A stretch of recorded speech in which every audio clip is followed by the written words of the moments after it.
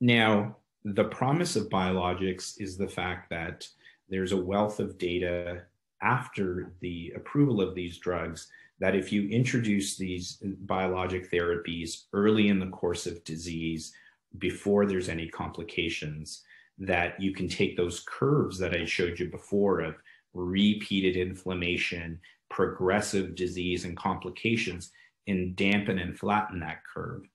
And it's that promise of having these highly effective therapies that you can take not only in the short term, but in the long term that have made a vast difference in the outcomes in patients with inflammatory bowel disease.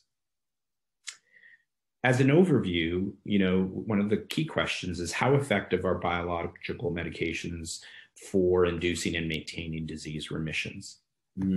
So Dr. Moietti will talk more about this, but we know that these drugs can not only get you better, but they can keep you better. Most of them act very, very quickly. And on top of getting your symptoms better, where the transformation has been is they have the ability to control your disease at the disease level, or where the inflammation is in your gut. And this is when we talk about this concept of mucosal healing, healing the inner lining of your gut where that redness or those ulcers were. And by doing that, you can imagine if we can do that in a fair proportion of patients, that you wouldn't have flares that would lead to hospitalization, and you wouldn't have complications that would lead to operations.